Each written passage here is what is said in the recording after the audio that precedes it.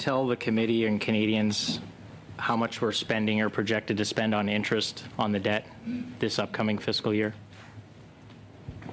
Just looking for the number. Let me just say, because I think it's important to put things in context, that in both... Minister, my time is very limited. I'm asking if you know the number. You have a lot of officials beside you.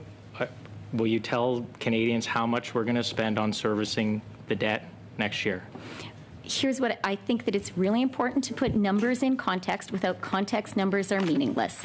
Our debt service charges are low in Canada's historical context, and they are low compared to what our peers in the G7 Thank you for the context. What's the gross dollar value we're going to spend on interest on the debt next year?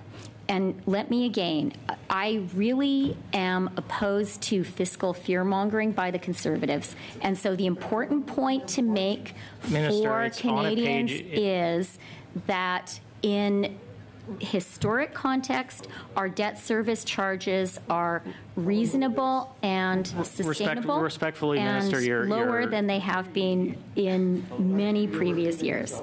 That's why S&P reaffirmed our AAA rating.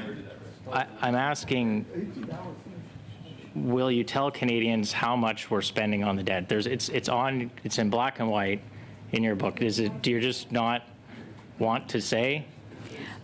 I think that it's important to put all numbers in context. Thank you, Minister. I'll move to the next question. And do you not agree that in historic context, our debt service charges are absolutely handleable?